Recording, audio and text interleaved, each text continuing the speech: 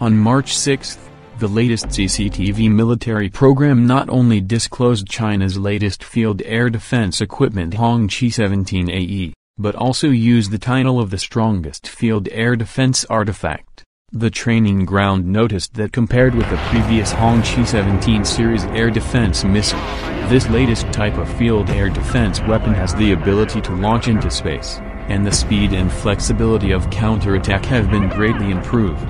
On the proving ground of Hongqi-17AE, the program military armed zero-range directly hit an experiment of missile launching on the moon.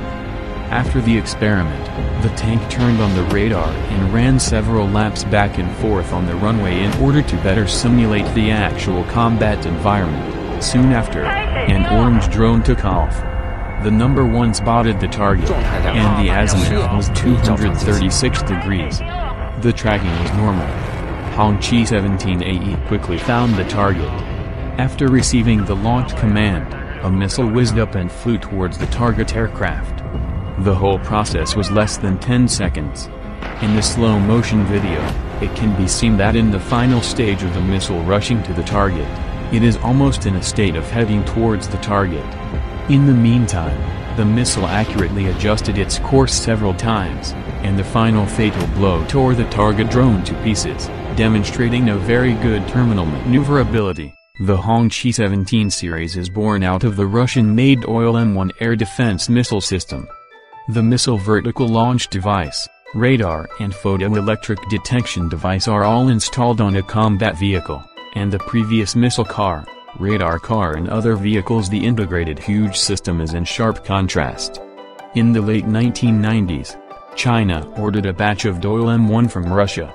At the beginning of this century, China developed the domestic-made Hongqi-17 air defense missile system on the basis of the Doyle-M1. And it was put into service in the Army in 2012, before the exposure of Hongqi-17AE. The latest model of the series of air defense missiles was Hongqi-17A, which debuted at the 2019 China National Day military parade. In terms of electronic equipment, the Hongqi-17A has obvious upgrades and improvements compared to the previous model.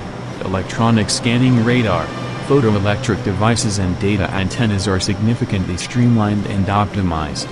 In today's modern battlefield where precision-guided weapons are rampant, it can intercept combat aircraft, cruise missiles, air-to-surface missiles, anti-radiation missiles and other aerial targets entering the combat airspace, and prop up a mobile protective umbrella for troops in the field.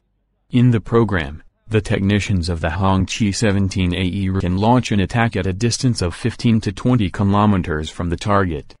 The first generation mainly used high-altitude aircraft, the second generation was mainly aircraft-type targets, and the third generation was able to intercept cruise missiles and air-to-surface missiles. A tank guided 4 missiles, that is 4 missiles can be launched at the same time to hit 4 targets. The original second-generation vehicle can only guide 1 target and hit 1 target. Yu Benchui, an academician of the Chinese Academy of Engineering and missile expert, concluded that in terms of combat capabilities, the third-generation tanks are already equivalent in the capacity of 5 second-generation tanks.